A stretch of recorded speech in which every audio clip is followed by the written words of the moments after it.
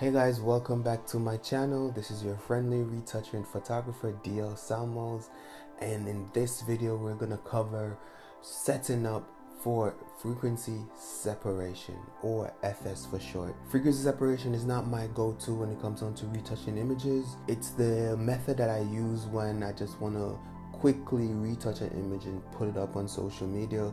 However, if the image is going for print, dodge and burning is a way to go.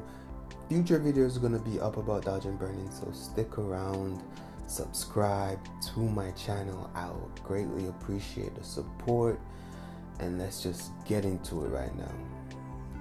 So to set up the frequency separation, essentially you split the texture from the tones, the skin tones, and then you edit accordingly to that. That's just how simple it is, guys. So the first step is to duplicate the background layer. You can do so by dragging the background to this icon down here, or shortcut Control J 2 times, duplicate the background layer. Easy. If you're using a Mac, it's Command J, I think. I'm not a Mac user, I'm a Windows guy. And we're gonna name the top layer texture and the bottom layer tones. I'm gonna make the top layer invisible for a minute. So in order to set up the tones layer, we need to put on a blur effect on the image. So where we go to filter, blur, Gaussian blur.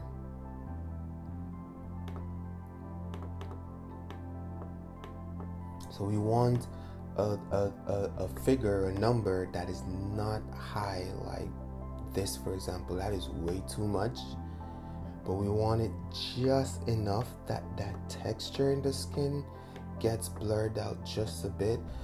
Personally, for me, anywhere between 5 and 7 is a great sweet spot. So for me right now, it's, let's call it 6.2, and that's it, guys. Done right there. Then we make the top layer, which is the texture layer, visible, and then we're gonna subtract the texture from this part of the image. And how do we do that?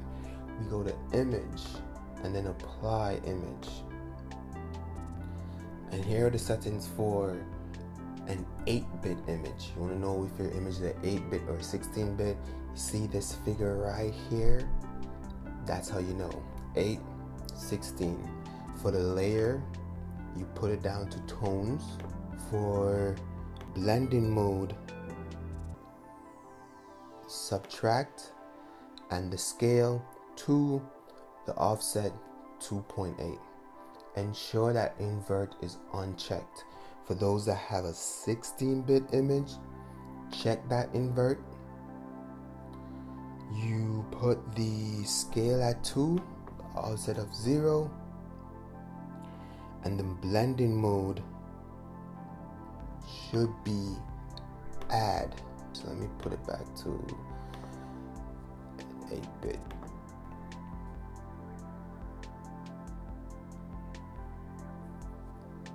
Press OK. And I know you're gonna say it looks like a half-pass filter. That's essentially what it is. But they secure the details. Look at that. You can see all that detail, that skin detail, the hat detail, all the details you want. Change the blending mode from normal to linear light. And that's it. We can group them. Call it frequency separation.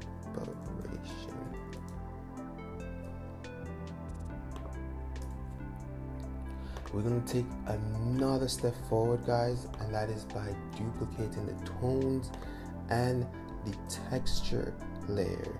Okay, and we're going to do a clipping mask onto the texture layer. And if you notice, when I did a clipping mask, the image got sharper. We don't want that, so you're going to change the blending mode to normal. Same with the tones. You create a clipping mask, and that's it.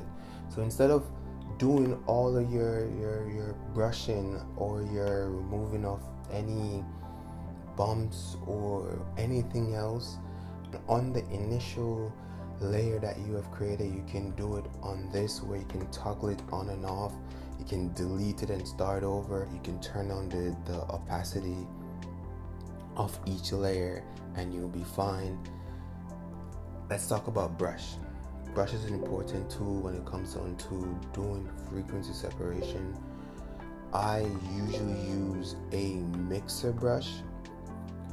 If you don't know what a mixer brush is, it's this right here. If you can't find your mixer brush, you go to edit and go down to toolbar. Find where your brushes are. Usually, if it's not over here, you'll find it somewhere over this side, the extra tools, and you just drag it over. Simple as that. Press done. There's your mixer brush. The settings that I usually use for my mixer brush is wet 30%, load 30%, mix 20%, and flow 20%. So there you have it, guys. Thank you for watching. In my next video, I'm going to edit an image solely using frequency separation. So remember to subscribe if you want to see that next video. Comment below. I'll greatly appreciate the support, and thumbs up if you like this video, thumbs up if you don't. If you have any recommendation for what you'd want my next video to be, or my next video, since my next video is going to be about editing and frequency separation, please leave a comment in the description below. Thank you once again, and I'll see you again.